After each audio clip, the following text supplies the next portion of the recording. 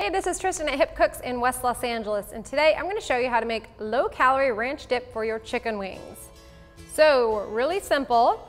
Here we have a half a cup of low-fat mayonnaise, a half a cup of low-fat sour cream, the juice of 1 lemon, and 1 tablespoon chopped chives, and just have salt and pepper on the side there because we'll take a couple pinches of that for seasoning.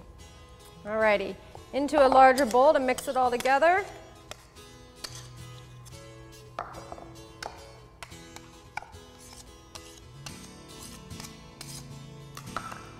And squeeze your lemon.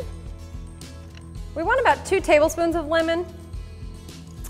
And usually each half of a lemon provides a tablespoon. That was a big half, and that almost looks like, that does look like 2 tablespoons. So I'm just gonna stick with that 1/2. Put that off to the side. Our chopped chives.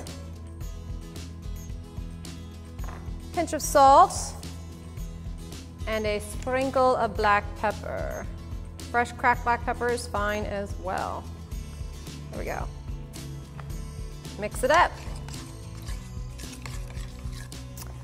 Ranch dressing is a creamy, herby dressing. So if you have any other fresh herbs in your garden or in your refrigerator that you want to use, just throw them on in. That'll add some nice flavor.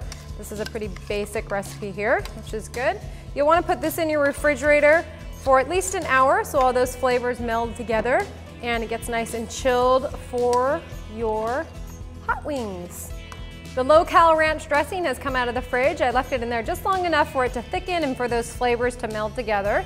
So in the center of a pile of delicious wings, and they're ready to eat. And that is how to make your low-calorie ranch dipping sauce for your buffalo chicken wings. Enjoy. Thanks for watching. If there are any other recipes you'd like to see me prepare, please send an email to request@mahalo.com. And in the meantime, check out our other videos.